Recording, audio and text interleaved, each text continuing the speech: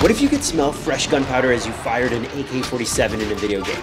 Or your grandmother's perfume as you watched old home movies in VR? Digital scent technology is growing fast and could have massive implications in the future of the metaverse. The metaverse is making some pretty big promises, offering a world that could one day be as indistinguishable and maybe even better than the real world. That's a hard sell for a lot of people, especially when the metaverse currently looks about as realistic as Wii Sports, a game Nintendo released in 2006. Love 15. But the VR world has been making some pretty wild technological leaps lately. There's cyber shoes that make you feel like you're walking through virtual space, VR gloves that let you use the controllers you're born with, your hands, and haptic vests you can wear to make your body physically feel what you would in virtual reality.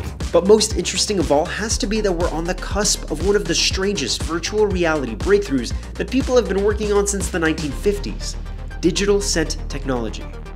Welcome to Technality. I'm Alex Melki. Before we dive into what digital scent technology is or how it even works, it's important to understand how we got here, because it didn't happen overnight. This smelly story all started with one man, German inventor Hans Laub. From a young age, he believed that everything, even emotions, have a scent. Laub unveiled his first working prototype at the 1939 New York World's Fair, a machine he called Scentovision, that could, in theory, produce smells alongside a film in the same way that a soundtrack added music. But the idea fell flat. No one really saw the benefit until nearly 2 decades later, when American film producer Mike Todd Jr. brought the invention back to life in the late 1950s, rebranding it as Smell-O-Vision, which was an exciting novelty at the time. But while that novelty wore off pretty quickly, the dream of using smells to make entertainment more immersive stuck around. For the next 60 years, people from California to Japan toiled away at finding new ways to make this idea come to life. This is a massive undertaking, and it begs the question, why would this many really smart people from all around the world spend a good amount of money over decades to work on something that some might dismiss as a glorified scratch and sniff?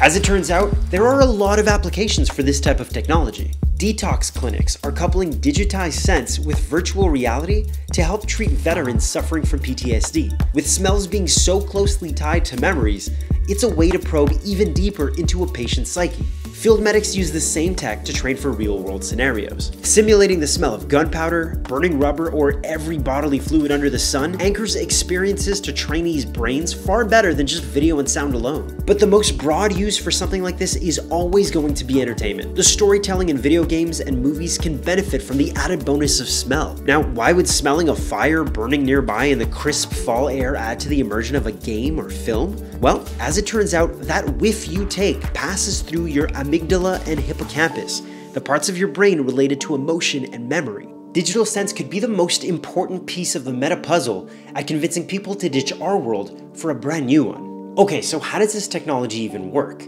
Well, there's already a handful of multi-sensory VR headsets on the market right now. And while a lot of them aren't sharing their patented secrets with the rest of us, the smells are created with a base of natural oils. Feel Real has a product on the market right now that uses 9 aroma cartridges that can mix and match to create over 250 scents to match whatever your VR headset is showing you.